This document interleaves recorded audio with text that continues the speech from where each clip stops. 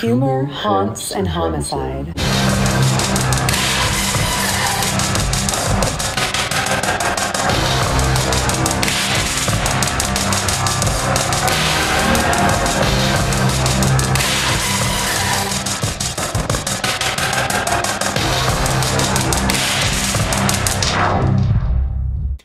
Hey, bitch! Whoa. You like that little spray at the end? I love that. Maybe should I do it to your lips, like my finger in front, like shh. How dare you? I just felt like the right moment, to shush you. I'm sorry about that. Wow, unbelievable. Please forgive. Yeah, wow. Hey, everybody. Hi, I'm Renee. I'm Josh, and we're at Humor, Haunts, and Homicide. We Episode are. 6, Season 2, coming at you. Wow, that's like 16 episodes total. Spotify told me 18, but I think that's including our guest episodes. Probably. But now we're at 19 with this one. Oh. So, isn't that cool? We're almost, next one will be 20. Oh, we're like We're growing. We're almost 21. We're almost like we not can almost a teenager podcast drink. Sorry, we've already broken that. We might have a DUI. We've had a drunk-isode. We did. Wow, we were underage. We were underage. Shit. What are we going to do about that? Unbelievable. You know what we're going to do? We're going to give you some of us and a little bit of the banter of what is going on in our lives. How's that sound? Yeah, I mean, you are all you are all going to be really shocked to hear that I'm watching a lot of Taylor Swift and still listening to a lot of Taylor Swift. You like Taylor Swift? I know, right? Oh my gosh. So this week she was in Spain during the middle of the week, so I got to watch like a Wednesday and a Thursday, like while I was at work. Okay. So that was exciting. And then today, and like very soon, she's going to be in France. She is in France, and she'll be doing a concert. And then tomorrow also, I'm really excited. Can I give you a fun, sad story about Spain and I? Sure. So I had actually won a trip my first year as a jewelry manager. I used to sell jewelry, and I used to manage a jewelry store. And I won a Christmas contest. I got to go to Italy, Spain, and France on a Mediterranean cruise. My ex last minute decided that he didn't want to go because we weren't in a good place. So he decided to turn down a free trip of a lifetime. So I went around the world alone. I got so drunk with one of my friend's husbands after the night of Italy that I completely missed Spain the entire day. I was sleeping for 15 hours. I was up drinking until like 6 a.m. with one of my friends on the boat that happened to also win. So it was her and her husband, and she went to bed early. And he and I stayed up drinking at the bar all night until like 6 a.m. I think I remember you telling me this story. I did. But I didn't know the Spain, like the sad part of the story. Yeah, they thought I was dead. They were literally about to go find some people to like open the door and find out if I was okay. Because when I woke up, there was like 10 different voicemails on my hotel door, or the room door, I guess I should say. And I went down there, like, yeah, dude, Spain was the best out of everything so far. Like, it was amazing. You missed it. I was looking at bull riding. We went and had coffee and espresso. We went to Madrid. I was like, oh, great. This is awesome. Well, so I missed that. That's sad. But France was amazing. Italy was amazing. So I can't say I had a bad time. No, of course not. I've been to none of the above. Yeah. So that's jealousy. We'll add it to your list of places we're going to take you. Well, I mean, can we like real quick get to France by tomorrow so that I can see Taylor Swift? We can try. Is she going to France? Well, she's there today. Oh. And tomorrow. So no, I don't think that's a possibility. Oh, like passports, that's probably... Well, and money, tricky. you know, we need that. I guess, that's kind of expensive to go there. Yeah. I mean, I am still... I may have talked about this before.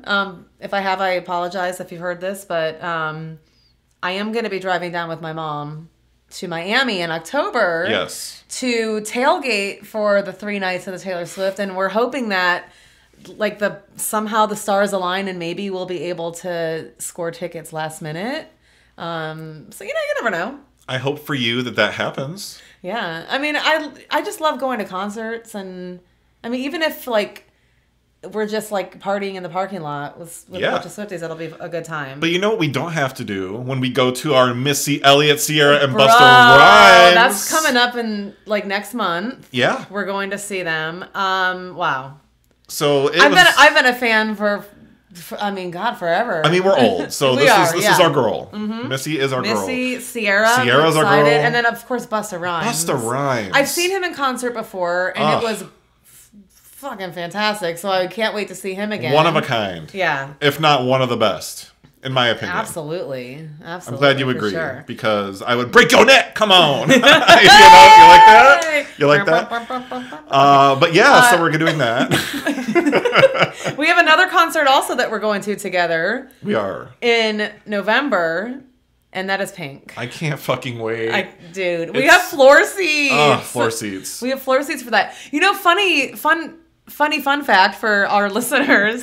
We're going to both concerts together. However, by like some weird mishappenings, we're not sitting together for either concert. But we were still somehow miraculously able to get seats really very close together. Very, very close. So like for the Missy Elliott concert, I'm like maybe 2 or 3 rows and then like 4 seats behind, which is like essentially the same, you know, like right there. And then for Pink, I'm actually on the other end of the floor, but they have like this cool dance floor area that you can kind of, everybody on the floor can go to. So we're planning on converging there for, you know, a majority of the show.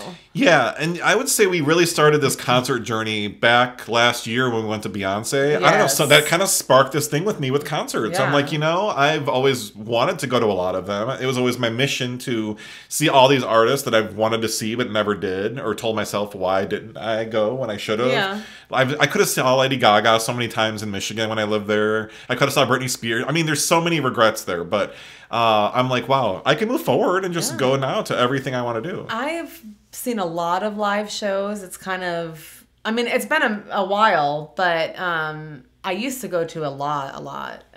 It's just, I love going to concerts. I haven't been to a whole lot. Let's see. I've been to NSYNC was my very first concert. I think that was my dad's test to see if I was gay. It was my Christmas gift. And he took me, just him and I. It was cute. It was a really good time. I've seen NSYNC 3 times. Oh, good girl. That's awesome. I know, but you know, they're like... Your favorite. I mean, God, I wasn't maybe still will marry Justin Timberlake someday. No. I love Jessica Biel. That's mean. I would never break up a marriage, but you know, like I love. Yeah, you do love him, Alexa Timby. You do love him. Yeah. Oh, yes. We did talk about that. We did talk about our screen names. Your screen AOL, name. AIM. I was Circus Freak Josh, for those of you that didn't get that in one of our episodes.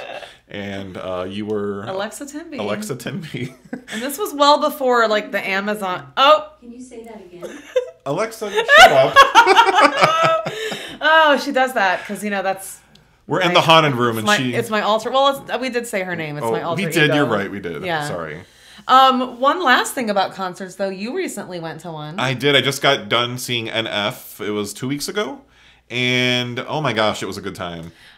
I loved the videos. Yes. I watched your little live. I did post them. I did some lives. I did post them on some socials. I believe I even accidentally posted it on our podcast page and then realized it. Oh. And yes, I was kind of mad about that because I did the whole concert in like a TikTok snips, like every song in the beginning of them. Mm-hmm. And then I realized after it posted that I posted it to the Humor, Haunts, and Homicide page.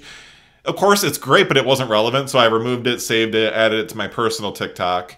Because that was a little more relevant. Yeah, of course. You know? Well, you know. But yeah, I want all my people to see my concert. Woo! I loved your singing in the background. That was fun. That was another reason I took it down. You know? That's why my Beyonce videos have never been posted. Yeah,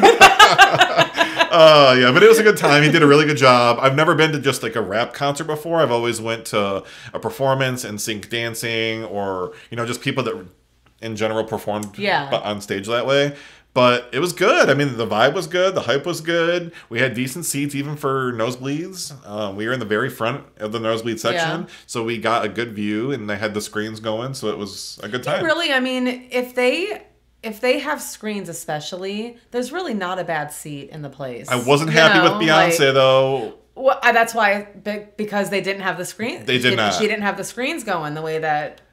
No, we believed going into it, and this is what happened. So we got nosebleed seats initially, because it was a good price, and we thought, you know, they always have screens on there for concerts for people that can't get a good visual. And the Taylor Swift concert did. Correct. I had known that. I believe prior to you buying the tickets, I had known that. Yes, which is why we did that. Right. Because we bought the tickets together as a group. So we were just like, you know what, that's fine. We'll save the money. Right. Sit higher. But they have these big screens. I mean, Raymond James has these humongous screens. We'll be fine. And they were not there. We were not fine. No. We had a terrible view.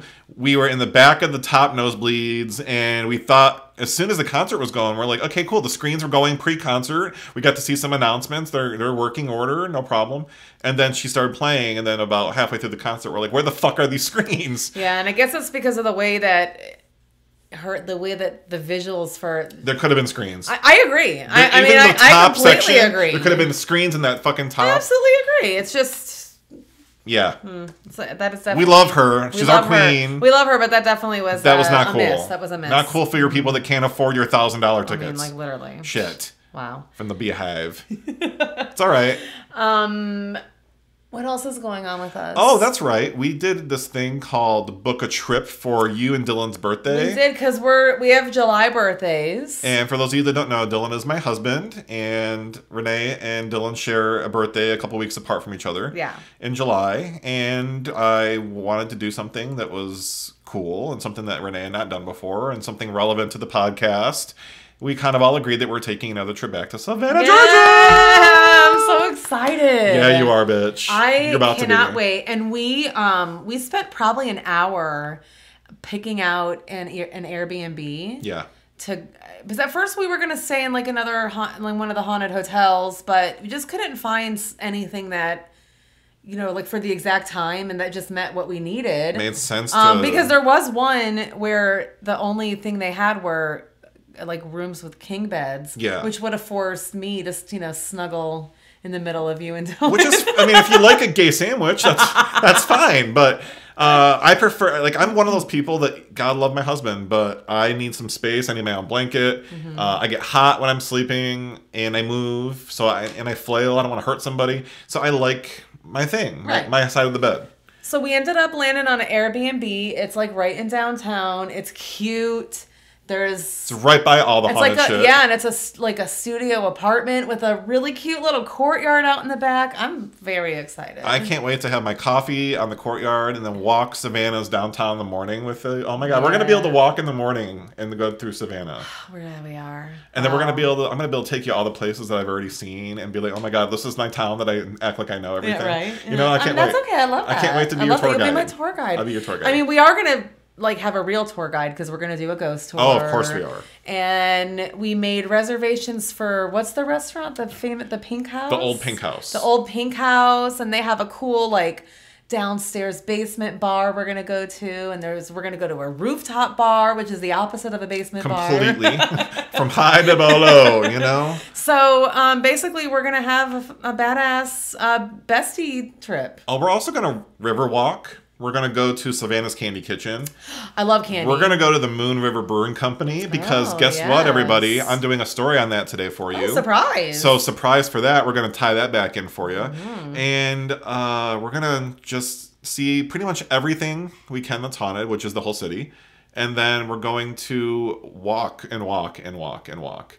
So get ready for about 20 miles of walking. That's fine. I got walking shoes. Good. Good. And we're going to be getting our drinks on. Yes. Because we're celebrating your fucking birthdays. Yeah.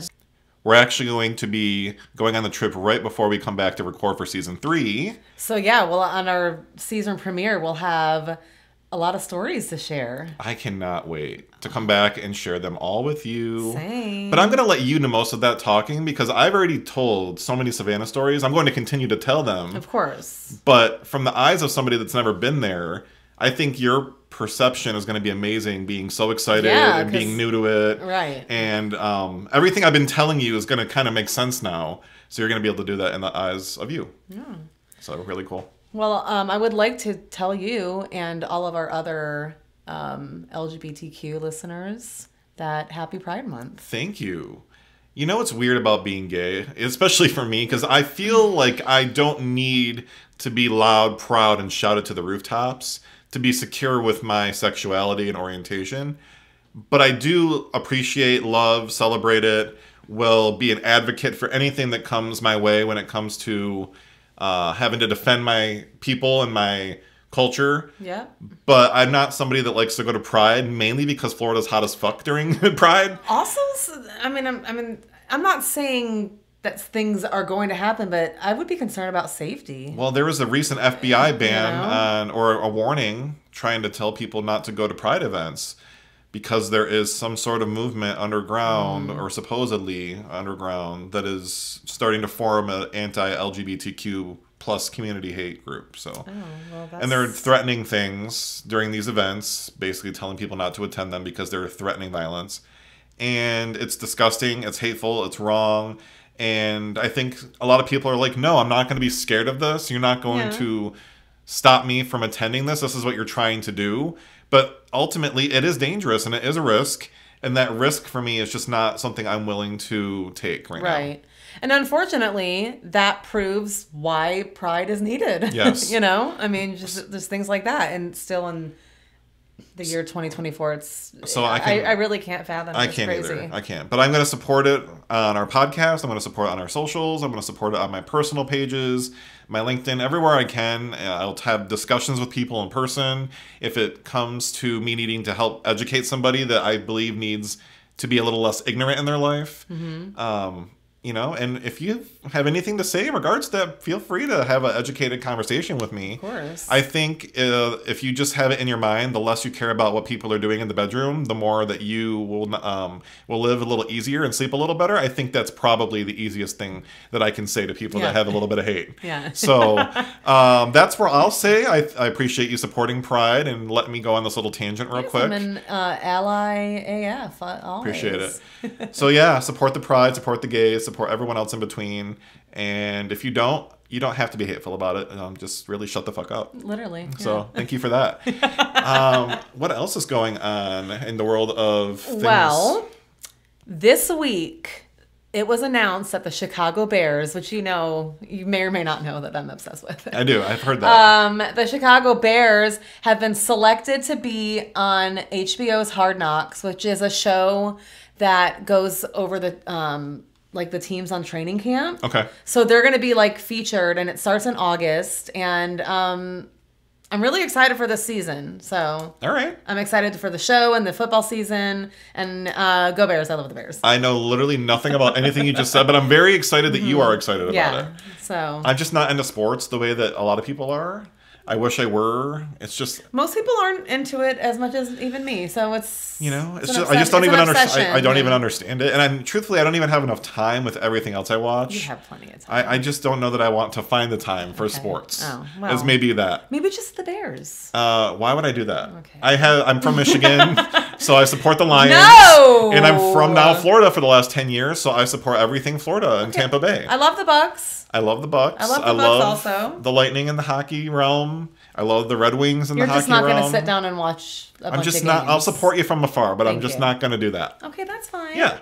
Okay, well then what have you been doing? Well, I've been continuing my True Blood trend. You have. We are now on season 2, so I finally have been able to finish season 1, which I have told you and some listeners out there before that I had as a gap in my True Blood journey because I just never watched it, and it was an earlier time in the early 2000s. We never had the time to go back or I never found the time to go back. It was not like the binging the way you could not. It was different. It's different. It was a different time. It was different. But now I found the opportunity, because Dylan is now interested after years of me begging him to watch it, that I watched it. And I will say that I fell asleep in the season finale. So I'm kind of mad about that. But I remember what happened based on season 2. So I pieced it all together. Dylan filled me in. Yeah, he filled you in. So I'm good. But fuck Renee. From True Blood. Oh, I was like, oh, not wow, you. Great, thanks. Not you. Renee and True Blood. Had to make that clear, I suppose. Yeah, he wasn't Fuck great. that guy. Not great at all. But now we're on season 2, and Marianne can fuck off too. I forgot about her. Mm-hmm. It's been a long time. So I'm remembering all these things I forgot about, and now Dylan's really interested, and woo, it's really fun. All right, yeah, nice. So that's what's going on there. And gosh, what else is going on? Oh yeah, I'm doing a ton of home showings. Kind of. Are you? For our home. Are you? Well, we have them planned. See, the problem is people are not considerate. I know. For example, we try to accommodate. We both have 9-to-5 jobs. My husband works from home. We have 2 dogs that are small and that are very yippy. And they want to attack anyone that is not someone that they recognize. So when they see someone new or there's a new presence they sense, they just freak out. You can't calm them down. Even if they're in the cage, it just takes up the entire house with sound. But we've been trying to be negotiable, and when we can meet, People are wanting to meet us at like Tuesday at 11 a.m. or 1 p.m. and Dylan's working. I'm not there, so I can't support the cleaning and helping him get the dogs ready and everything like that. Or they'll be like, hey, on Saturday, can we do it at noon? And I'll commit to a noon time. And then they'll be like, oh, actually, can I do it at 10:30? Well, no, I can't do that. We have something going on. But I can do noon, like you said. Well, I need to be earlier. Well, you didn't need to be earlier because you just told me that noon was fine. Right. So something else was a different priority for you, but that doesn't mean that it needs to be for me. So we still live here. We still have lives. But we can make 11 work. And then they just cancel altogether. That's great. We couldn't even really make 11 work, but we were willing to do it because we want to get this fucking home sold. Yeah. But because it wasn't in their exact way they wanted it, they canceled the show. So then it just like... waste your time. And waste my time. Everything, yeah. And then yesterday, my real estate agent calls and is like, hey, how about tonight at 8 p.m.? And it was noon. I had plenty of time. It still wasn't 24 hours like has been requested because, again, we live here. But I was able to make it work. I did a little bit of cleaning. Not a full deep clean like I normally do for a showing.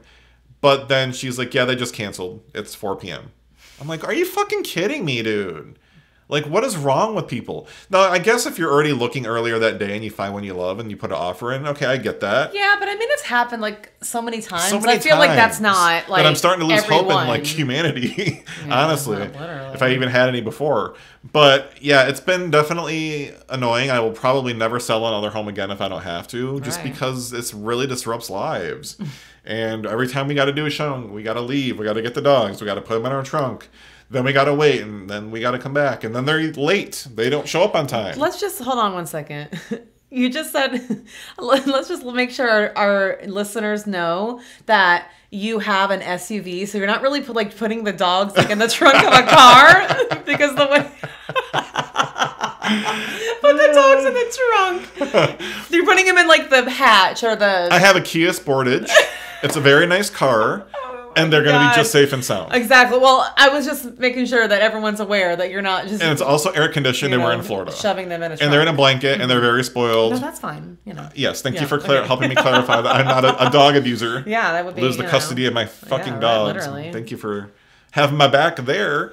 But yeah, and my tangent. So thanks for stopping that. I appreciate that. Because I could have gone on all day. Of course. Yeah, obviously I'm still mad. But it's fine. So the weird thing, ironically... It's hurricane season here in Florida now. Yeah, let's add that to how I'm going to show homes during that. Yeah, right? However, it's been really dry. Like, it hasn't... When's the last time it rained? I want to say... Like, my backyard is crispy. Late April, when my parents were in town.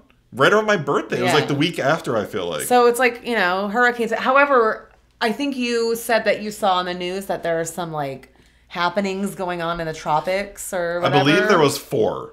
Okay. 4 tropical storms or so depressions. Then I guess the rain will be coming then. Hopefully. It doesn't feel like it. My grass is damn straw. Yeah, but I mean, if stuff is happening in the tropics, and eventually that's making its way over here, yeah? I mean... It better, because I'm sure when people pull up to my property... Except I don't want it, like, really to... No, I don't want a hurricane. Oh, yeah, I don't want that. But I want water on my lawn. Yeah, just a little bit of water on the lawn would be nice. And my pool needs a little water. If you could please fill that up so I don't have to pay for that. So if Florida could do what Florida does and rain, then, It's been a very weird year for weather. Yeah. Because normally we get heavy rains in May. We did not. No, like nothing. Normally we get the torrential downpours, I believe, in the beginning of June. And, I mean, we're only on the 2nd day of June, but shit, it feels like we should have something. Yeah, well. So, I don't know. I mean, this might be a bad calm before the storm. I'm a little worried. I mean, what the... Florida! I just transitioned my way right there. You did. Because we were talking about Florida. Good, smooth little segue. I mean... You like that? I loved it. Do you like it? I do like it. But what I do like is when you tell me stories about crazy Florida shit. So I'm going to go ahead and hand this over to you. Okay. And you're going to take it away. So the first one that we're going to talk about is entitled Florida Teen Boards Wrong Flight, Ends Up in Puerto Rico instead of Ohio. That's quite a difference. It's really close. Quite a difference. A Florida father was baffled after he found out his teenage son boarded the wrong flight and ended up in Puerto Rico. Ryan Lewis told WKMG this was the first time his 16-year-old son Logan flew by himself. The boy was supposed to fly from Tampa to Cleveland, Ohio through Frontier Airlines, but an employee didn't scan his boarding pass before he went on an incorrect flight. As a result, Logan found himself alone in San Juan. Poor guy. If he would have landed in another state, I could have just gotten a car and drove and had him on the phone and say, "Hey, Logan, just don't do anything. Just stay there. I'll be there in X amount of hours." I can't do that when he's in Puerto Rico. No, you can't. The following day, the 16-year-old was flown back to Tampa and made it to Cleveland, according to reporters. Frontier said the mix-up happened because the flights departed from the same gate. The company has also apologized to the boy's family for the mistake. They offered me a voucher to an airline that just lost my son, Luz told the news station. "I want accountability. These airlines are not being held accountable." The airline allows passengers who are 15 and older to fly alone, and they don't have a program that monitors and escorts unaccompanied minors on flights. Last week, a 6-year-old boy was put on the wrong flight alone to Florida days before Christmas. And then that's the end of the article. They just leave us hanging there? How does that even happen? I don't even... I can't... Absolutely not. I don't even understand. Wow. But what I do understand is that I have another article for you. And this is another with the Florida. And this happened to be taking place on January 30th of this year. And it is called "Florida Woman Tries to Kill Husband Over Postcard from Ex-Girlfriend," cops say. This woman is very... she's been through it. She's been through it. Put up hard, laid out wet. Man, I definitely said that wrong, didn't I? I know what you meant. Yes. But I know exactly what you meant. Thank you for that. And I think everyone knows what you meant. Yes, she's that. Wow. Authorities in Florida arrested a woman accused of trying to kill her husband after he received from a woman he dated over 60 years ago. Bertha Yalter, 71, is facing 3 charges, including attempted murder over an incident that happened in a North Miami Beach gated community on Sunday, January 28th, according to WPLG.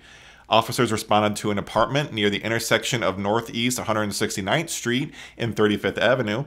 The victim told officers his wife tried to kill him after the postcard arrived at their home, noting the sender was his ex-girlfriend. An arrest report reads, "Documents claim Yalter became upset and started trying to smother her husband.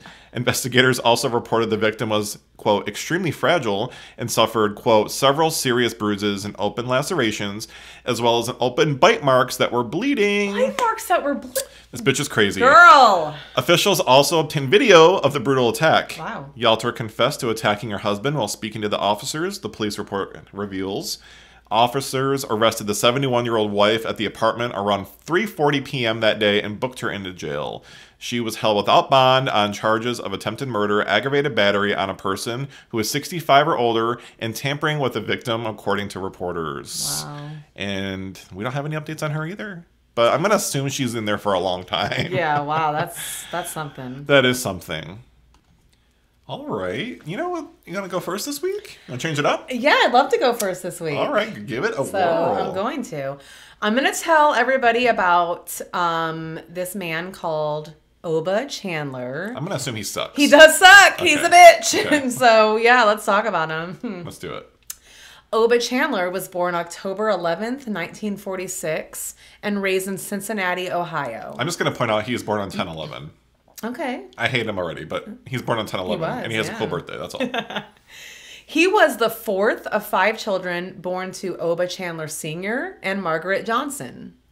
When he was only 10 years old, his father hanged himself in the basement of the family apartment in June of 1957. Oh. Yeah. One of the sisters actually found him. How terrible. Which is awful.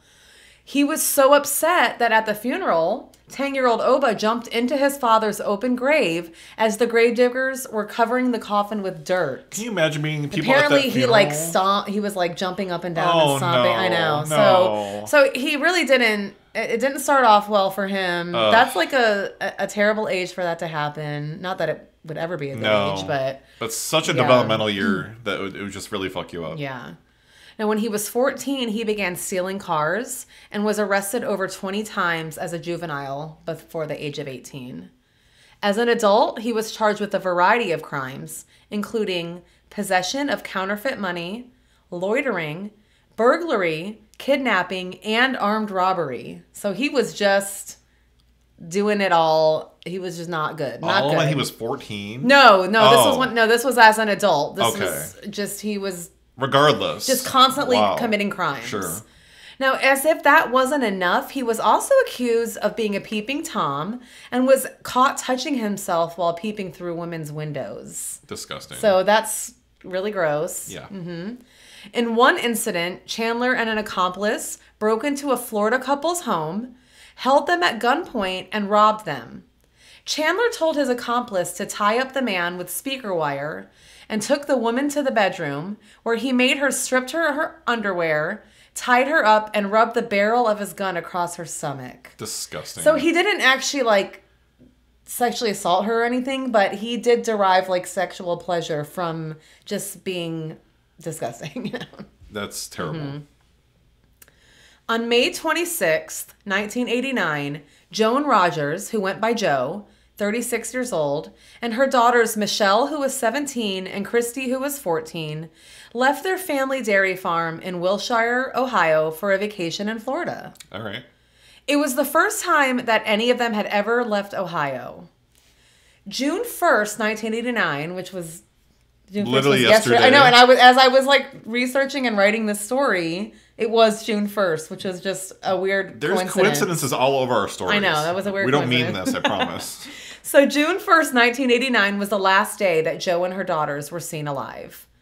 Authorities believe Jo became lost on the return drive from Orlando, so they had decided to take an extra vacation day in Tampa, which I'm not understanding how that's possible or how that happened, because Orlando's north.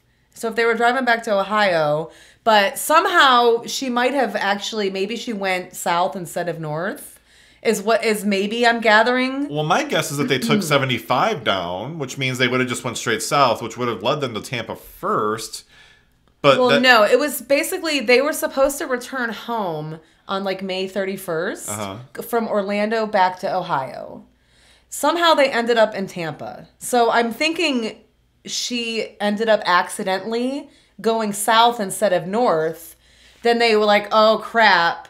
Let's just stay an extra day in Tampa. So that's kind of what authorities are. I wonder when they figured it out, because that's an hour and a half, 2 hours away. I know. Well, at this point, this is, the late 80s. There's not cell phones and things like that. And things were different then, I guess. True. So they just decided, no big deal. We'll go ahead and just stay an extra day in Tampa. All right. While looking for a hotel, they encountered Chandler, who gave them directions and offered to meet them later to take them on a sunset cruise of Tampa Bay. Not a bad idea. Right. Great time. And of course, if you're thinking hey, we have this extra vacation day, let's make the best of it. Yeah, absolutely. They checked into the Days Inn on Route 60 at 12:30 p.m., so there is record of that. All right. Pictures retrieved from a roll of film found in a camera in their hotel room showed Michelle sitting on the floor. The very last photo was taken from the hotel balcony, showing the beginning of the sun setting over Tampa Bay, so all three were still alive before the sunset. They were last seen at the hotel restaurant around 7:30 p.m. It's believed that they boarded Chandler's boat by the dock on Courtney Campbell Causeway between 8:30 p.m. and 9 p.m., and that they were dead by 3 a.m. the next day. You know what's weird is I used to take that literal road to work every day. Yeah, I used to work right off of the Courtney Campbell Causeway, right before it. So yeah, it's crazy to do a local story because, we live here. It's just literal home. It's just weird, you know? Yeah. It's crazy. Chandler may have used the fact that he was from Ohio to lure them into feeling a connection with him. Because he was originally from Cincinnati, Ohio. Yeah. He would have seen the Ohio license plates on Joe's vehicle. So that's, what authorities are, obviously they don't know. But, right. They're speculating. Yeah. On June 4th, 1989, the first body was found when a sailboat was crossing under the Sunshine Skyway, and several people on board saw an object floating in the water. The second body was seen floating off the pier in St. Petersburg, 2 miles north of the first.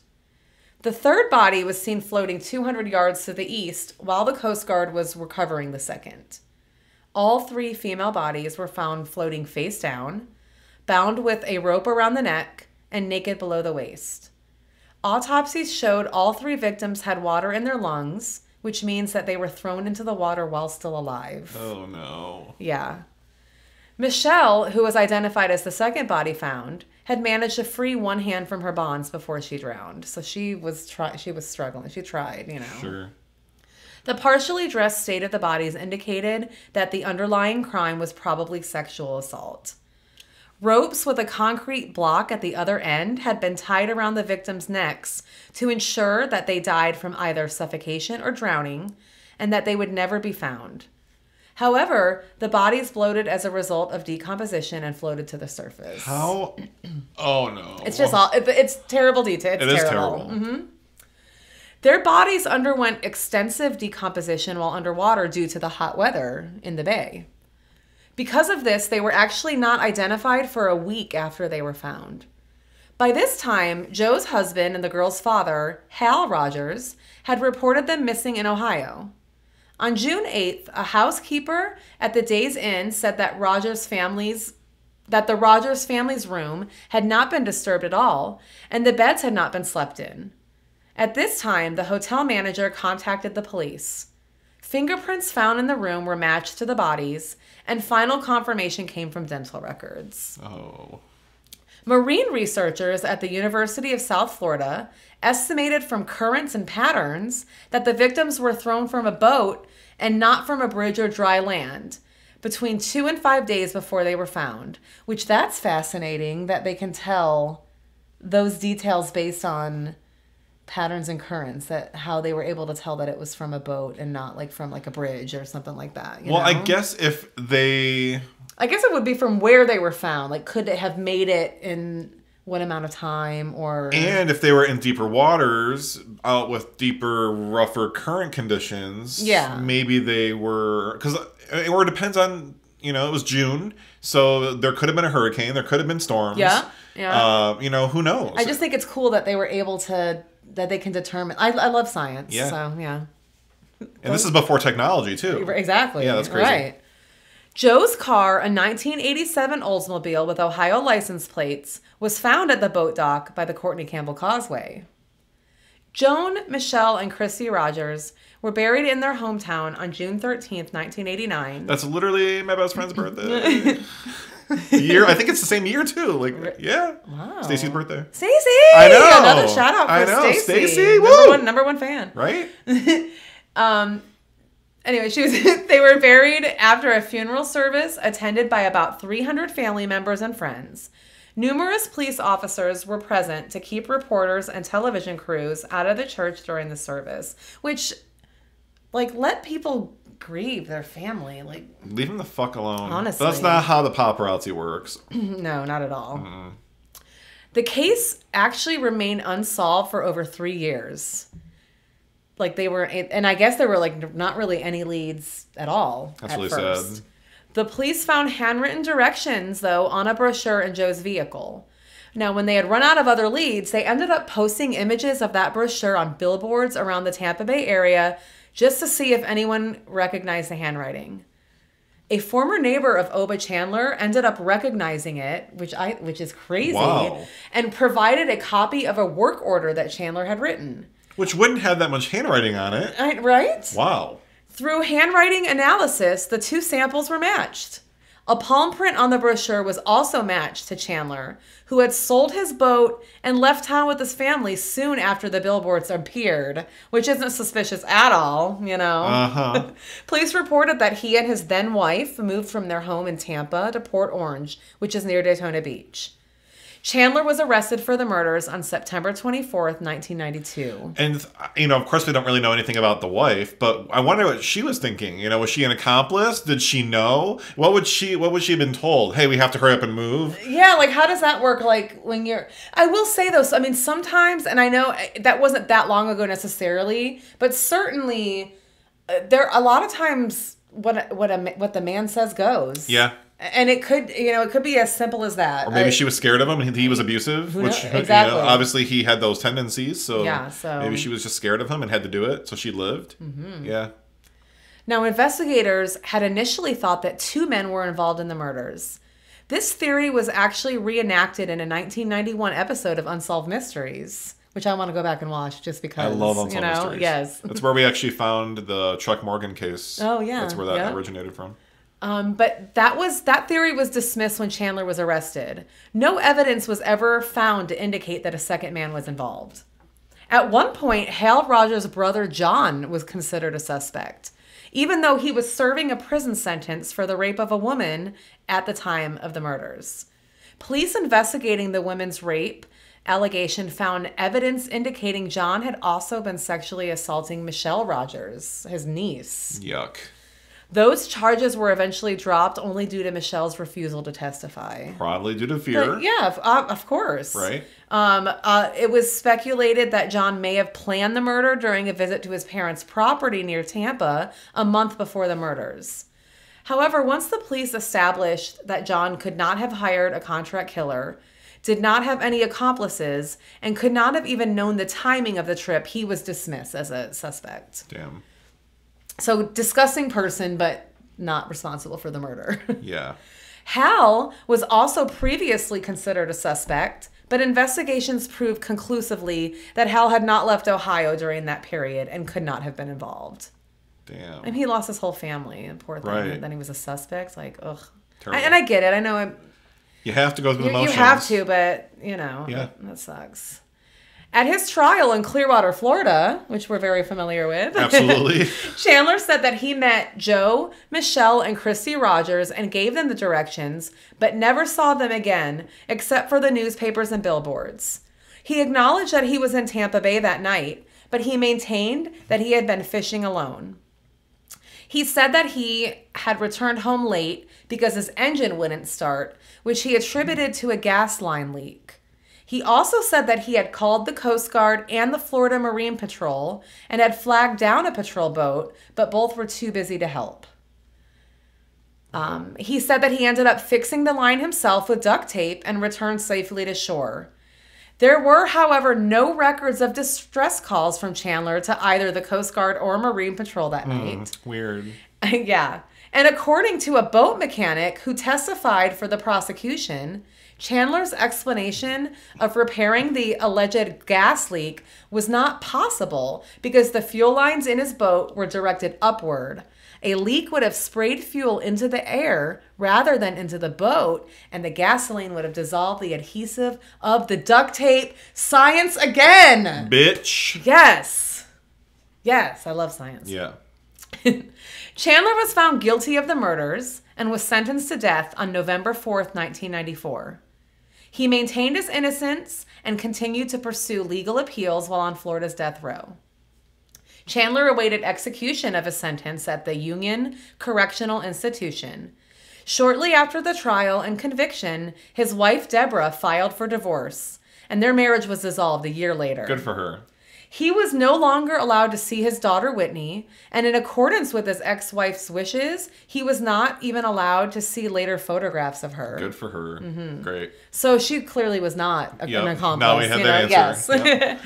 Profiling experts speculate that Chandler may have killed previously, based on the belief that a first-time killer would not be experienced or bold enough to abduct and kill 3 women at once. True. And it's not, because it's not like it was like a woman and 2 small children. I mean, they were 17 and 14. Yeah. I mean, so yeah. Awful. After his conviction, Chandler was named by the media as one of Florida's most notorious criminals. One of the jurors in his 1994 trial said, quote, "He scared some of the jurors when he would sit and stare at you and have that stupid grin on his face. He would make your skin crawl." Yeah, because then you wonder, what if he's not convicted and then he's memorized how you look? I would be scared as a juror, to be honest, yeah. Creepy motherfucker. Literally. Judge Susan F. Schaefer, whom presided over the trial and ultimately sentenced Chandler, described him as, quote, "a man with no soul." She said it's the worst case as far as factually and as far as a defendant without saving grace that I ever handled. And I represented plenty of people who were not necessarily good people. Holy crap. Yeah. On October 10th, 2011, which was one day before his birthday, actually. Yeah. Governor Rick Scott signed Chandler's death warrant. His execution was set for November 15th, 2011 at 4 p.m. At that time, he was suffering from high blood pressure, coronary artery disease, problems with his kidneys, and arthritis. So he told his lawyer not to file any frivolous appeals to keep him alive. On November 15th, Chandler was executed at 4:08 p.m. by lethal injection at Florida State Prison in Rayford. He declined to make a last statement before being executed, but did leave a written statement with prison officials. Quote, "You are killing an innocent man today." You bastard. Yeah, right. After his execution, Chandler was described as the loneliest man in the loneliest place on earth, death row. He did not receive one single visitor during his years on Florida's death row. I find that amazing. And he had several children. He had multiple children, like adult children. They clearly all knew who he was. Yeah. Now, well, this normally would be the end of the story, but it's we have like one. Yeah, we have a twist. Well, not really. Well, kind of, yeah. Okay. On February 25th, 2014, investigators revealed the DNA evidence that identified Chandler as the murderer of 20-year-old Evilise Barrios Begaris, who was raped and strangled in Coral Springs, Florida on November 27th, 1990. So he had... Well, this was actually after the murders of the the Rogers family. Yeah. But DNA evidence proved that he had murdered Evilise. Wow. She was last seen at Sawgrass Mills Mall, where she worked at a sporting goods store. When she did not return home, her husband went to the mall and found her car with the tires slashed. It is believed that Chandler slashed her tires and arrived in the guise of a helpful stranger and offered to help. Of course he did. Mm-hmm. 3 hours after she was reported missing, her body was found under a residential mailbox in a local neighborhood by two men returning from a fishing trip. He just laid her at the bottom of a fucking mailbox? Yep. Oh, I want to kill him myself. Come back to life so I can do it, you bastard. Her body was naked and had ligature marks on both wrists and legs, and brown tape stuck to her hair. Her murder has now been considered solved and closed. Law enforcement agencies across the state have also looked into other cold cases across Florida, but nothing else has ever been connected to Chandler at this time. But they are still, I mean, there's a lot to go through, so they're still trying. Florida be crazy. And that's my story on Oba Chandler, who sucks. Love your story. Fucking hate him. Yes. Yeah. Well, we hate everybody in my stories. Everybody. All the murderers. Yeah. Okay. Well, now that we're done talking about that asshole, I would like to hear some haunted things. Like haunted shit? I like haunted shit. Okay. Well, I'm going to continue on my Savannah saga. Of course. You like that? Yeah. I just figured I would do a couple more Savannah stories since we're going to be talking about some haunted shit. Well, they're interesting. So and there's so many of them that I could go on for days about them. Take your pick, honestly. But again, I mentioned earlier that we're going to be talking about the Moon River Brewing Company.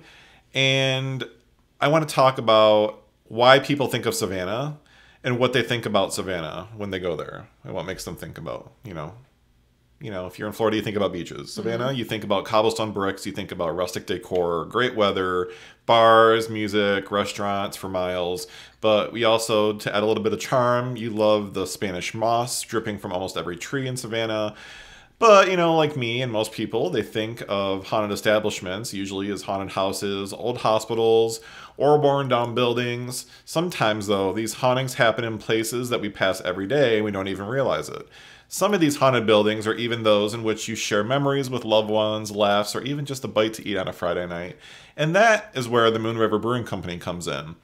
In downtown Savannah, in the historic district, we're going to get our time machine. We're going to activate it to the past because we're going to be traveling back to where it all began in the year 1821.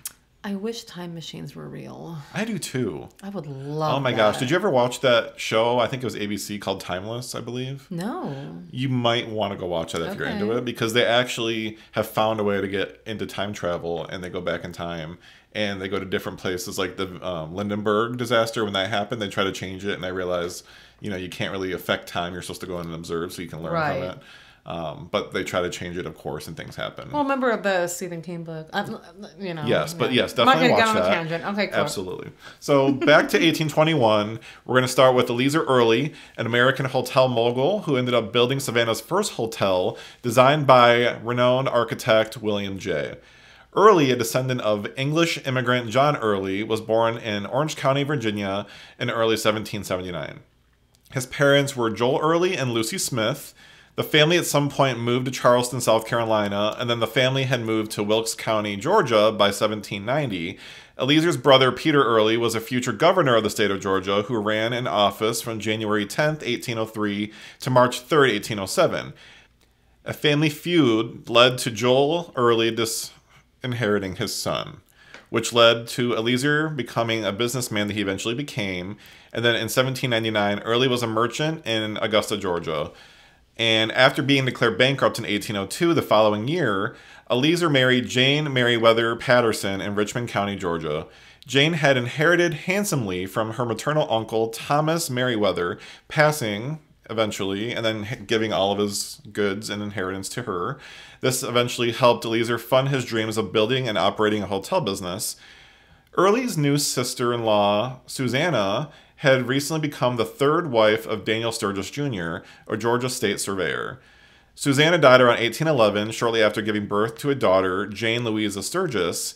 A year after the death of Susanna, Susanna's husband was jailed for debt, which obviously, this is not going well for the family. Because then this led to the Earlys fostering the niece and taking her in full time, changing her last name to their own. Then unfortunately, their niece Jane died around 12 years later. I know. To touch on the Eliezer's career, one of Early's first roles was a comptroller general for the state of Georgia between 1806 and 1809, when David Bertie Mitchell was elected as governor. Mitchell instead made him secretary in an executive department. He ran for the office of Secretary of State for Georgia State Legislature, but was defeated by Horatio Murberry. The Earlys returned to Early's former home at Augusta in 1810. Savannah, Georgia became the Earlys' first family home in 1816. Eliezer began working as a cashier at the Bank of the state of Georgia, but transferred a short time later to the newly established Second Bank of the United States. Another map was engraved by Samuel Harrison in 1818. The following year, Early is listed as having paid $23.25 taxes on 3 slaves, a carriage, and a building on 2 lots in Savannah, valued at $7,000. Now, this time I did research because I forgot last week. Now, it was actually kind of surprising because I thought it would be a little more. But today's money, that's $221,700.61. Okay. Roughly 4 years after the sale of the land of his wife, Eliezer built Savannah's first hotel, which was then called the City Hotel by its original name. Not only was it the first hotel in Savannah, but it had also become home to the first branch of the United States Post Office for Savannah. It also served as the branch of the Bank of the United States, and it must have been kind of convenient having a hotel, post office, and bank and bar under literally, one just roof. One-stop shop. One-stop shop. During the hotel's tenure, many notable people stayed here. The guests included the War of 1812 hero Winfield Scott, the Marquis de Lafayette, the first 3 Commodores of the United States Navy, and naturalist James Audubon. Audubon stayed around 6 months at the hotel while attempting to sell books that he was doing based on wildlife sketches. That's cool because I actually know his sketches. You do? Yeah, so he does like I said, wildlife, like birds and things like that. I've definitely seen his. And it's just a cool little. And now you know that he stayed at the hotel. I know. That is now the Moon River Brewing Company. And you're going to go visit it. So how cool is that? Tie it all back in. Yeah, I am. In 1851, businessman Peter Wiltberger bought the City Hotel. He renovated it and put on a live lion and lioness on display in the front to draw attention to the business. The attraction must not have given the lasting marketing effects that he wanted because the city's hotel final guest checkout was 1864, just before the arrival of General Tecumseh Sherman during the War of Northern Aggression and the subsequent closing of the hotel. General Sherman claimed the city in his famous March to the Sea during this time in the American Civil War. The building also served as the hospital during Savannah's numerous yellow fever outbreaks. During these outbreaks, when the building functioned as a makeshift hospital, and this was, of course, happening because the American soldiers had invaded Savannah and forced most of the town businesses to halt what they were doing and to start helping and housing wounded soldiers. Hundreds of people, mostly children, had reportedly died on the upper floors of the building, even though they died all over the hotel. It's not surprising that the child spirits are often seen in the Moon River Brewing Company up there. Creepy children again. At the turn of the century, the building was used as a lumber and coal warehouse. As the use of coal slowly died off throughout history, the building was then used for general storage. In the 60s, the space was renovated as an office supply store, completing with also a large printing press in the building as well. The building sat empty for almost 20 years, and then around 1995, when it was renovated into its current business as a brew pub, the Moon River Brewing Company debuted the space on April 10th, 1999, and is now a staple in the Savannah community. So, a few fun facts about this. The Moon River Brewing Company has been featured in several media hotspots and shows. In 2005, the brewery was featured in Ghost Hunters on their Halloween special. In 2009, it was also on Travel Channel's paranormal television series Ghost Adventures. And in 2018, on an episode of BuzzFeed's Unsolved Supernatural. Moon River Brewing Company was also featured as a haunted location on paranormal TV series Most Terrifying Places, which aired on the Travel Channel in 2019. Right. Another fun fact is that this is the first place that Dylan and I actually ate and visited after we put our things in the Marshall house upon our first vacation. And then we went right there to eat because we were starving. We ate. And I was like, let's see what else is haunted in the town. And then I realized that this was one of the most haunted places in Savannah. Oh, so you didn't even know? I had no idea until after we ate there that this was actually haunted and had the reputation that it did. Now that we've delved into a little bit of the dark history of the pub, I want to talk about what gives the building its reputation of rapturous. Rapturous. Starting at the bottom of things, meaning beginning with the ghosts that haunt the basement of the Moon River Brewing Company. Arguably, the most famous ghost of the brewing company is named Toby and is often seen wandering the basement.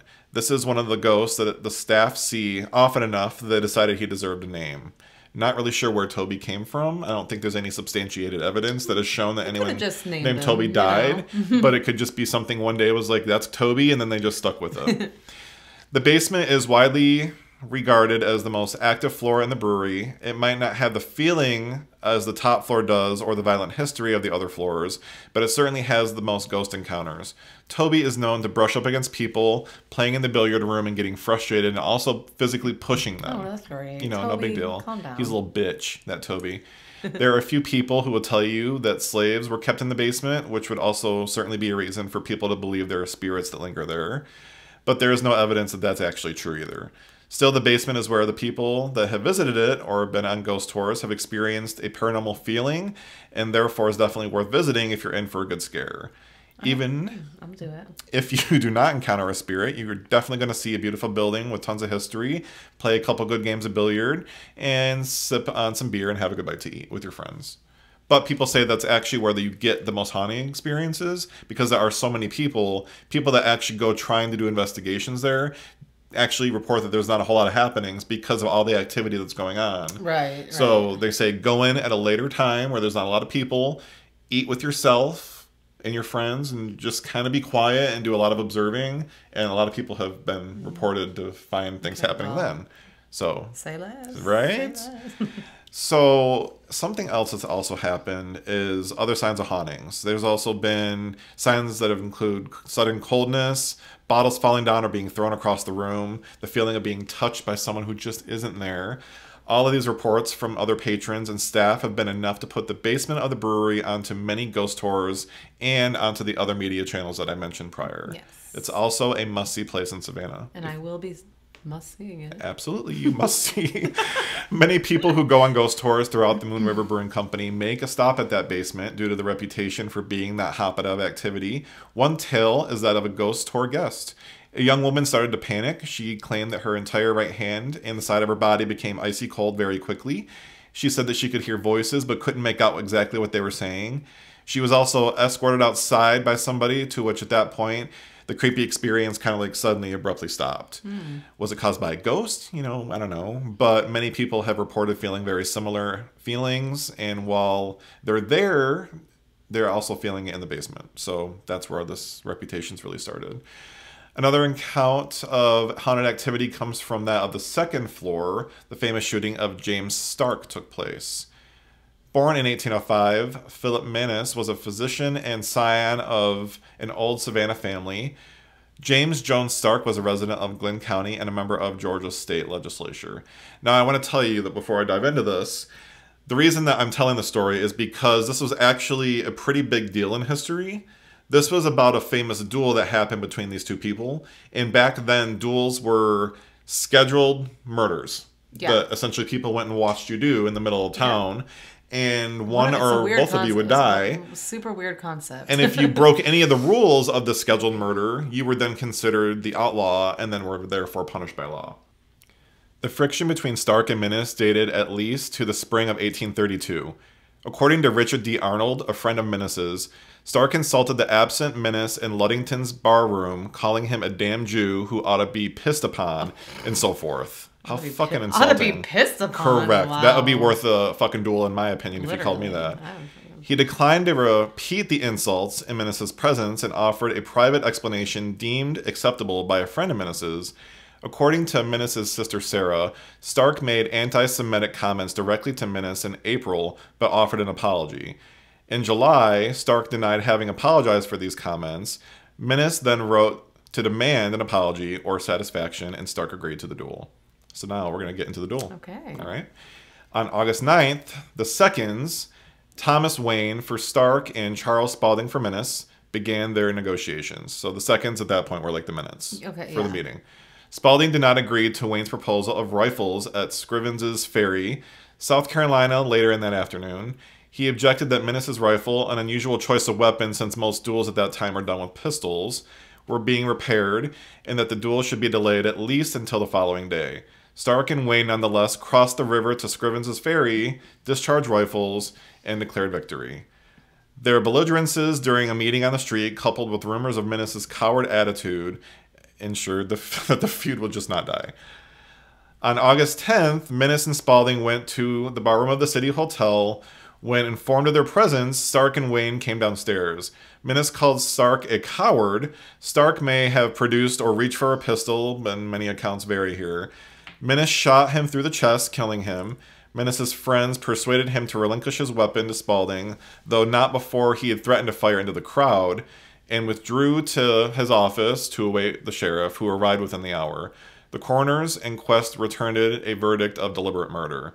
So basically, he shot him, he went fucking crazy, and then tried to shoot in the crowd like a psycho. Wow. Okay. And that at that point was like, okay, now you clearly were having some vengeance here. You didn't do this the right way. Yeah. So then they went to trial, and now we'll talk about that. Okay. Mannis's trial was delayed until a disinterested judge could then be found. Both principals had connections to the judiciary. Mannis's father, Isaac, was a judge on the inferior court, and the superior court Judge William Law was related to Stark by marriage. Law's impartial look into the court may have been questioned for other reasons, but he was also a member of the Anti-Dueling Association and had suggested potentially prejudicial wording for a notice in the Georgian, which was a newspaper at the time, to which editor Richard D. Arnold objected. Judge Charles Daughtry was imported from the Western Circuit to preside over the trial in January 1833. It lasted 6 days, and after deliberating for 2 hours, the jury returned a verdict of not guilty. Though many had initially believed Mannis was guilty, public animosity apparently did not survive the acquittal, because then he rose to the ranks in the majority in the army and enjoyed a very successful career as a physician and businessman. Imagine that. Yeah. Yeah. So, these are the stories that substantiate the Stark's ghost and is said to roam the floors of the Moon River Brewing Company. That was a tongue twister just now. I don't know why.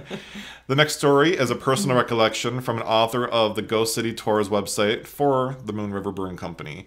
And they called it Dine with Ghost at Moon River. So, quote, I personally have been a witness to 2 events at Moon River, which can only be explained by the ghosts of the Moon River Brewing Company messing with people. Last summer, I was on a date with a lovely young lady. We went to the Moon River for dinner. During the course of the dinner, she excused herself to the restroom.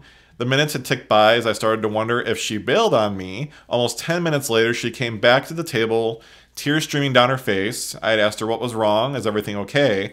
After she had took a deep breath and composed herself, she proceeded to tell me that she was in one of the stalls. When she tried to exit the stall, the door wouldn't open. She assured me that the door wasn't locked. When she pushed on the door with all of her weight, the door would just not budge. She started to panic, but didn't want to cause a scene. For 10 minutes? 10 minutes. Oh, man. I know. After trying for another minute, she desperately called out, "Let me out of the stall." She gave the door another push, and it came right open.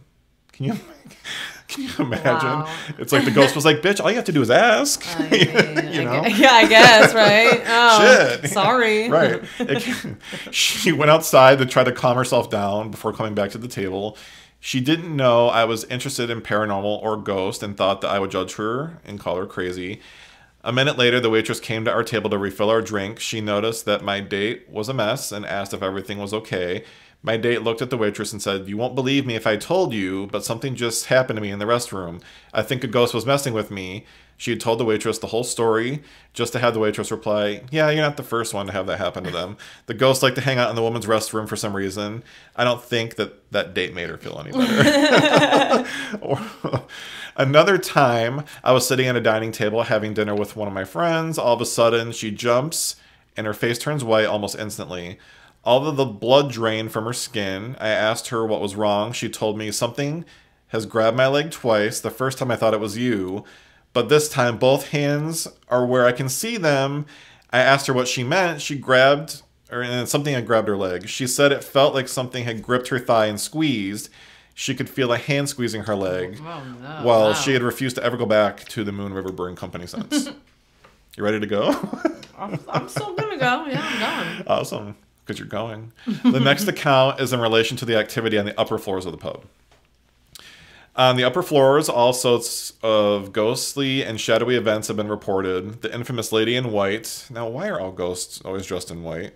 You know, but Well, they did wear a lot of white, I guess. yeah, you know, you're not wrong there. And plus, I think that like all their 90s were almost all in white too, right? People being pushed down the stairs, construction crews being chased out by unforeseen forces. It has all happened on the upper floor of the Moon River Brewing Company. According to many sources, the fourth floor of the Moon River Brewing Company seems to harbor dark energy. It is known that during many yellow fever outbreaks in Savannah, that part of the building, including the top floor, was used as a makeshift hospital. Of course, there were many deaths in the building from people who lost the battle with the horrible disease. It killed without mercy. Is there energy that people feel on this floor? Are they the ghosts of the people that people see, that they experience up there as a result of the death and suffering that occurred when the building was used as a hospital? It's certainly possible. Mm-hmm. The Moon River Brewing Company and all the ghosts can be found at 21 West Bay Street. In addition to the ghosts, the Moon River also serves up some fantastic brews and food. Come take a bite at the pub. Just don't let the ghosts of the pub bite you. Mm-hmm. So, what are your thoughts? That's a great story. I love that. And I'm really excited to go there for maybe some ghosty activity. I definitely like brews, and I like bites to eat. So, and hopefully you don't like to get bit by ghosts. No, I definitely don't want that. You know, we'll save that for Dylan. For dessert? Well, for Dylan. And remember he got bit. He did. That one time. That's true. Toby, don't be biting people. All right. Well, my show sources for my story on Oba Chandler was an article by TalkMurderWithMe.com, a Wikipedia article on Oba Chandler, as well as I listened to a podcast episode. The podcast was called True Crime All the Time, and it was obviously about Oba Chandler. And I think I found a new podcast, by the way, because I actually really liked it was two guys, and I liked the way that they did things. All right. So I'm down for a great podcast. Love that, hate him. My sources on the Moon River Brewing Company are the Moon River Brewing Company's website on the Ghost, Travel Channel's article on the Ghost Adventures, Nightly Spirits article on the restaurant, beerinfo.com's article, and then I have 3 Wikipedia articles on the Moon River Brewing Company, Eliezer Early, and the Minas Stark duel. All right. Yeah. So this was a great episode. We're coming to an end of season 2 here in the next couple weeks. We're going to be taking a month off in July so we can go explore Savannah, celebrate some birthdays, and, live a little bit of life. But don't worry. We're still here for you for another couple weeks. And just as a reminder, Renee, what is that thing you say at the end of every episode? Are you talking about the whole mystery never sleeps? Oh, that's the one, and neither do we. Bye, Bye, bitch.